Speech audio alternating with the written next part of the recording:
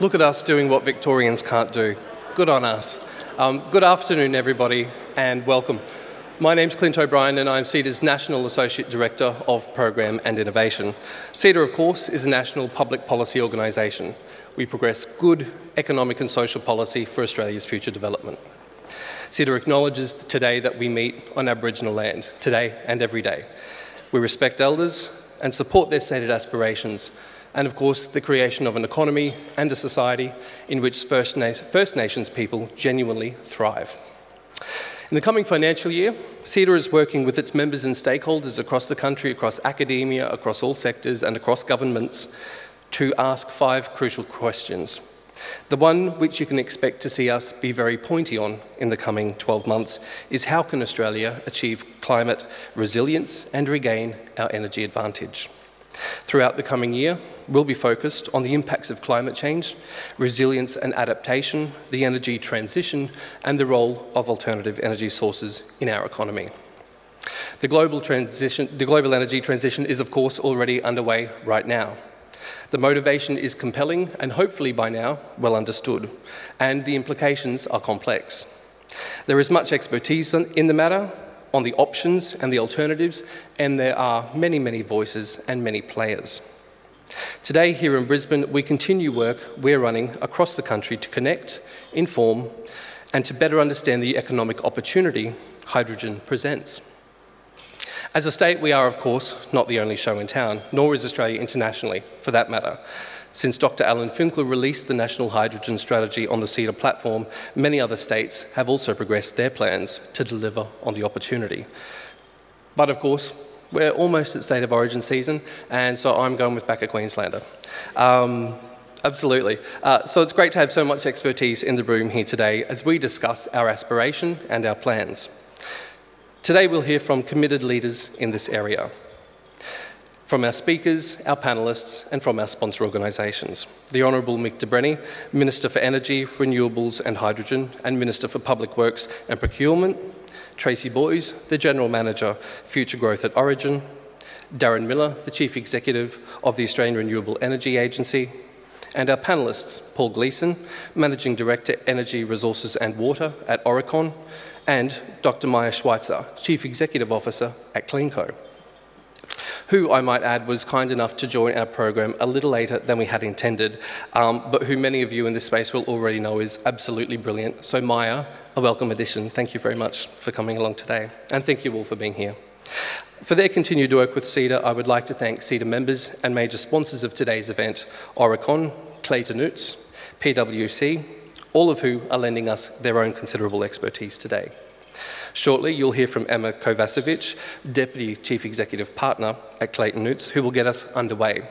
And then from Sally Torgerman at PwC, the Managing Director of Infrastructure Lead Advisory, who has kindly agreed to be the moderator of today's discussion and of your questions.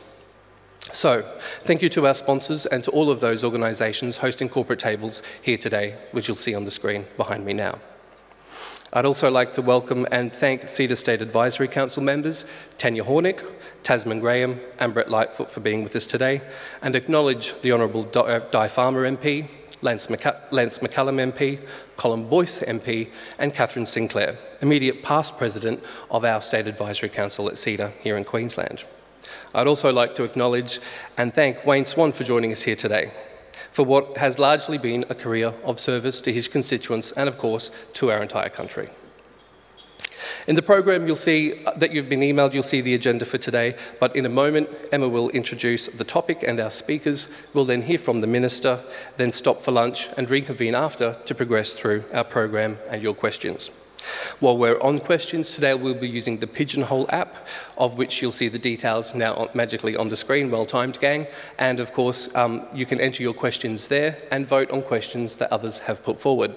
Today, and because we are in Queensland, we'll also be kicking it old school and bring around mics. So if you'd like to raise your hands, you can ask a question that way of any of our panellists as well. So let's get underway. To join me now, please welcome Emma Kovacevic to the stage. Check your phones are on silent, and if you feel the twitch to tweet, do follow Twitter.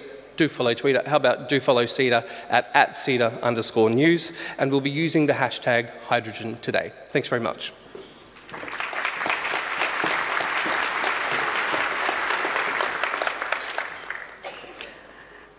I would like to begin today by acknowledging the traditional custodians of the land on which we gather today, the Turrbal people and the Jagera people, and to pay my respects to their elders past and present. I extend that respect to Aboriginal and Torres Strait Islander peoples here today. My name is Emma Kovacevic. In addition to being a practising partner in the Energy and Resources Group of Clayton Utes, I'm also the Deputy Chief Executive Partner, and in that capacity I'm responsible for our clients and markets and our international relationships. I'm proud to have grown up in Queensland and to have had a career spanning more than 2 decades in the energy and resources sector. During this time, the team in which I work has witnessed firsthand how the energy and resources sector has evolved both locally in Queensland and across Australia. Not even 15 years ago, Western Queensland was still to experience the arrival of the international majors that marked the emergence of what is now a $60 billion LNG industry. But now we are seeing a relatively rapid transition to a low carbon and net zero environment. As companies and governments commit to net zero emissions in line with increasing pressure to achieve a clean energy future, we will need to transition to new technologies to continue to meet our energy needs. With the increasing uptake in wind and solar and a trend of reduced pricing for renewables, storage solutions and grid stability are even more essential to capitalise on these opportunities. Turning though to hydrogen. Hydrogen is the most abundant element on the Earth. It can be extracted through electrolysis using renewable energy sources to produce green hydrogen, and electrolysis through coal and natural gas with carbon capture and storage to produce blue hydrogen. And the possibilities for a cleaner energy future through the use of hydrogen present in a range of opportunities.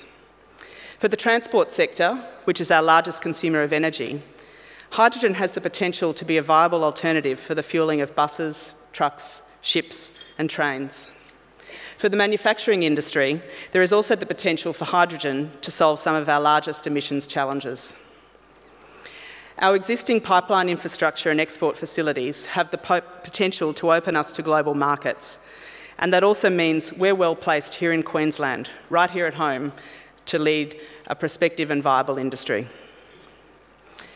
To seize on these opportunities, government and the private sector will need to work together with agility and in reliance of the best science available to position Queensland as a prosperous and viable producer. I'm genuinely excited to be here today to talk about this emerging industry. So without further ado, I'd like to introduce our keynote speaker, the Honourable Mick de Brenni, Minister for Energy, Renewables and Hydrogen, and Minister for Public Works and Procurement. Please join me in welcoming the Honourable Mick de Brenni.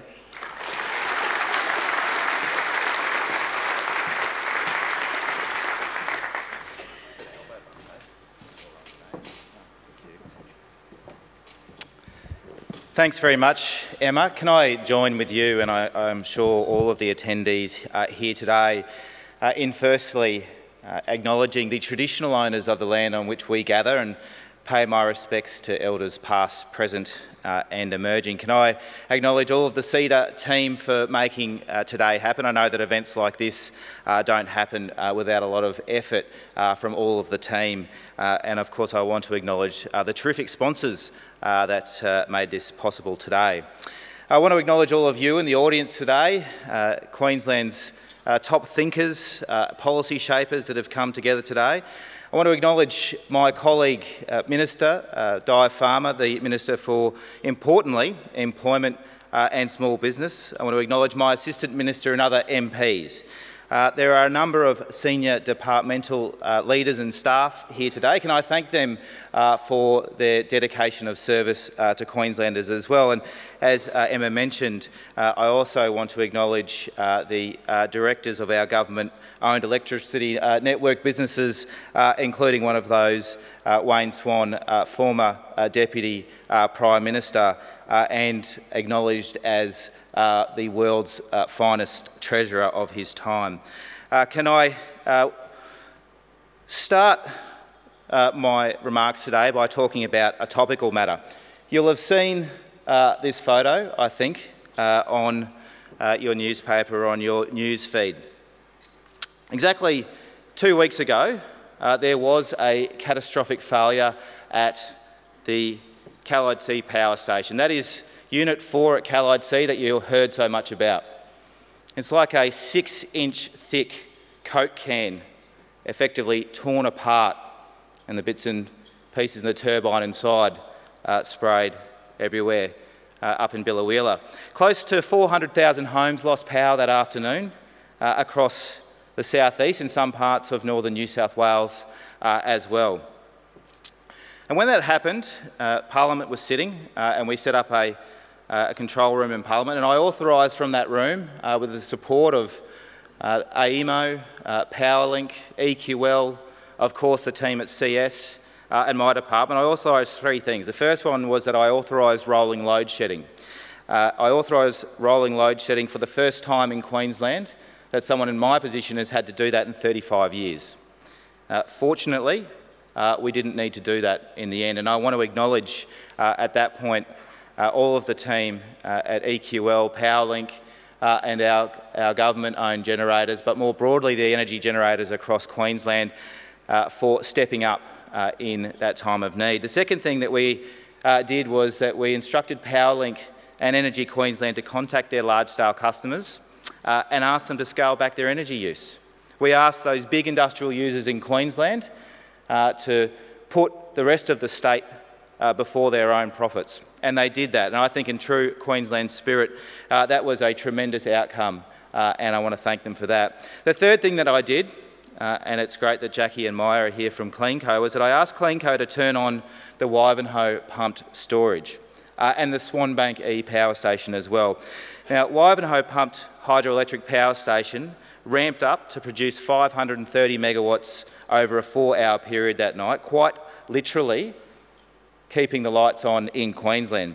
Now, a few years ago, I'm advised that Wivenhoe was operating at about 1%, just 1%. Today, it is now 400% higher. And so what that day taught us was that pumped hydro means reliable energy for Queenslanders. And today, I can announce the second initiative of the $1.84 billion Queensland Jobs Fund that was launched right here at the Convention Centre on the weekend by the Premier and Deputy Premier. This is the second announcement from the fund following the vaccine manufacturing initiative at the Translational Research Institute. And I think that's the right priority order. We'll do the vaccine first and then we'll do these other things second. But the initiative that I'm announcing today, the second from the Queensland Jobs Fund, is pumped hydro for Queensland. Today I can announce that the Palaszczuk government will invest $22 million to progress pumped hydro at Barumba Dam in southeast Queensland. This will deliver 1 gigawatt, 24 hours of capacity, and importantly, 2,000 jobs in construction for Queenslanders. This initiative at Barumba will be the first truly large-scale pumped hydroelectricity scheme in Queensland. It will be second only in its capacity to the Snowy scheme. Our investment will include detailed engineering and design, and of course there will be the usual assessment of environmental impacts and community consultation. But this, friends, this will be nation-building infrastructure. This will be generational infrastructure, and we're committed to getting it done. That's why today I'll also ask the Commonwealth to work with us on the important funding task. Now, I hope you'll forgive me for that little detour into pumped hydro, but it is absolutely critical. Pumped hydro is absolutely critical for Queensland's renewable future and therefore our hydrogen future. And more specifically, before we turn to the future, I want to pose this question. Just 2 years ago, who of us would have thought that the Queensland government, traditionally known as a dominant player in the fossil fuel market, would appoint a minister for renewables and hydrogen? But think about it for a second, it makes sense. Because if we go back to 2007, there was a goal to build an export-scale LNG industry here in Queensland. 8 years later, the first tanker full of liquefied natural gas left the port of Gleeson. 5 years after that, Australia overtook Qatar to become the world's biggest exporter of LNG. So in appointing the world's first Minister for Hydrogen, the role that I have the honour and privilege to hold, Premier Anastasia Palaszczuk was making a very, very clear statement to our state, to the nation and to the world. The statement was that Queensland is committed to developing its role as a renewable energy superpower. And we are ready to step up to the plate and meet the demand for clean energy and build prosperity for Queenslanders along the way. We think that we can play a massive role in the global decarbonisation effort. We know that the world's economies are demanding more and more energy than ever, but now they want it without the carbon emissions, which is why we're all here today talking about hydrogen. So just quickly, for those in the room that aren't chemical or electrical engineers, just some quick facts. Hydrogen, the lightest of all elements, number 1 on the periodic table. You electrolyse about 9 litres of water and you've got yourself a kilo of hydrogen. It's been widely used across a range of industries for centuries. First hydrogen fuel cell used in the mid-1800s. Both Toyota and Hyundai have hydrogen fuel cells in production. In fact, it was the Hyundai Nexo that broke records. It travelled 887 kilometres, so range anxiety gone, on a single tank last month. 6.27 kilograms of hydrogen is all it took. But where it really comes into its own, I think, will be the heavy vehicle and mass transport space, in the trucks, the buses, the trams and the trains. So there you go. If you took down those notes, you've got some lines to throw around at the barbecue on the weekend. But we know that global warming we know that global demand is growing. And the International Energy Agency tells us demand will double over the next 10 years. And by 2050, the world will be looking for an enormous amount of hydrogen each year. They'll be looking for 500 million tonnes per annum of hydrogen. And I just want to put that into perspective for a moment. That big LNG market that I spoke about, we exported 22.47 million tonnes of LNG last year. Renewable hydrogen could be 20 times the size of our LNG export market. And fortunately, all of you, us together, we've got form in this space because we know how to develop an energy export market from a standing start. Hydrogen is simply our next frontier. So the question is, what does our pathway look like? Well, at the recent Hydrogen Council conference, I compared Queensland's hydrogen mission to that of the space race that NASA was involved in. And just like the US did with NASA, we'll need our best and brightest minds working on this. And just as Kennedy did with NASA, the Palaszczuk government is pulling together our very, very brightest. We've set up a 42-member Ministerial Energy Council that has had its first meeting just a few weeks ago. We've assembled a hydrogen task force chaired by Professor Peter Ashworth, the Director of UQ's Leverous Academy.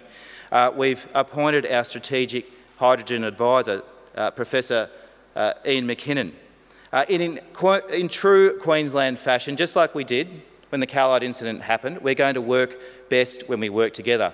And I want to recognise, I'll take the opportunity to recognise my Assistant Minister for Hydrogen and the achievement of the Queensland Renewable Energy Target by 2030, the member for Bundamba, Lance McCallum. I want to recognise that we've appointed 3 hydrogen champions in the members for Redlands, Rockhampton and Mundingborough.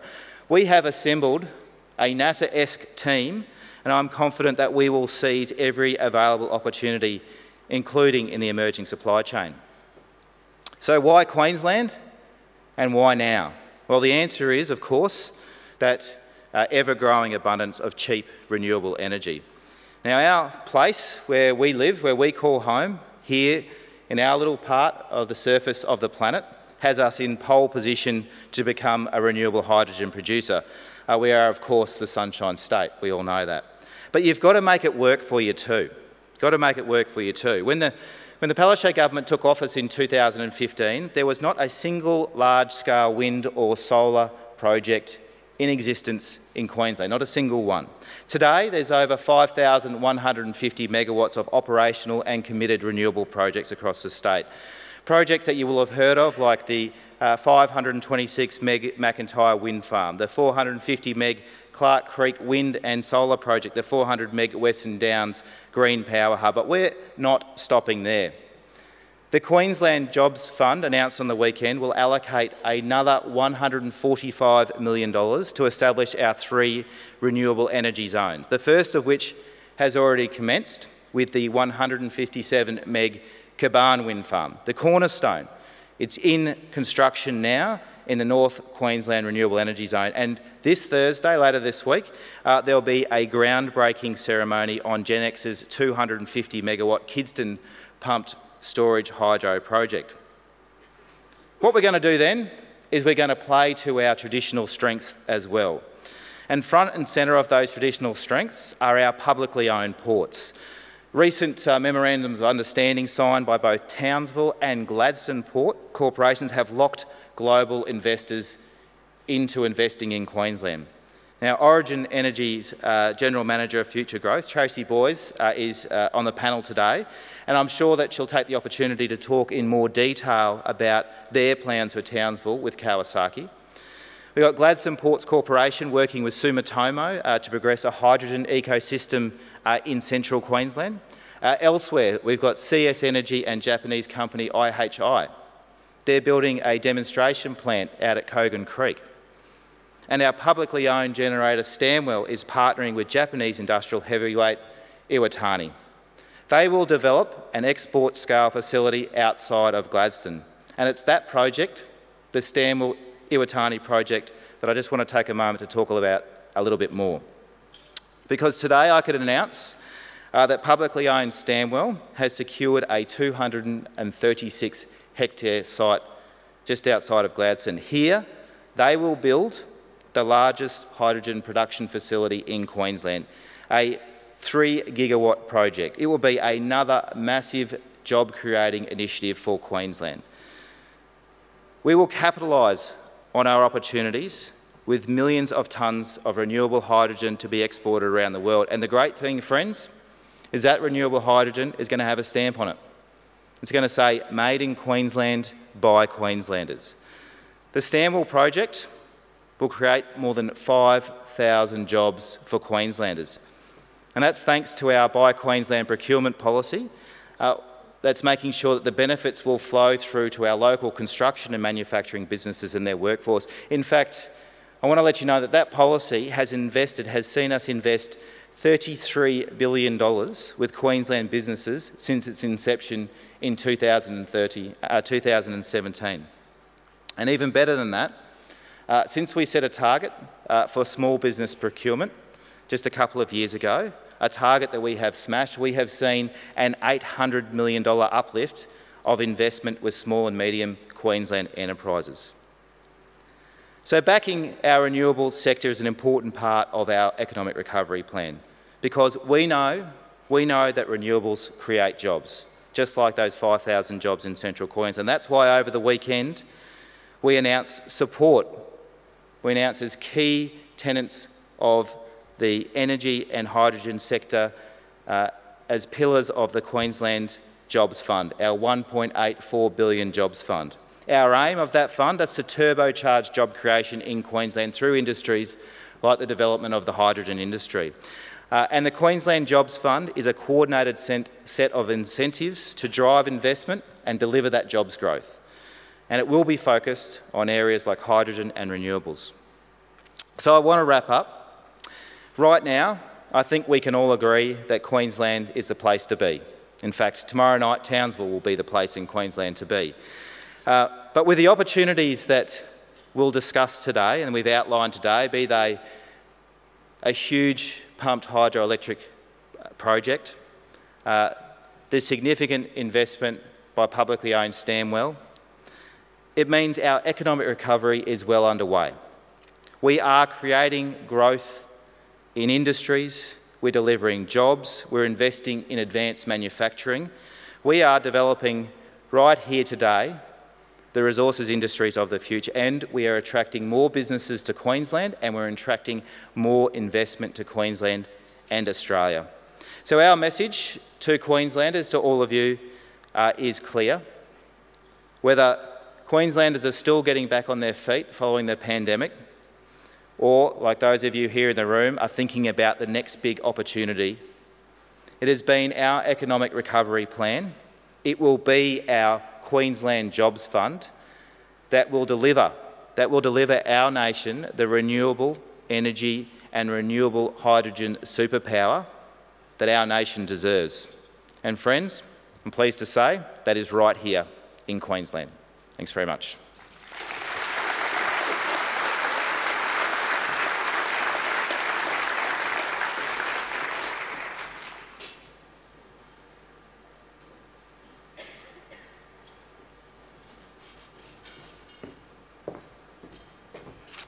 Thank you, Minister.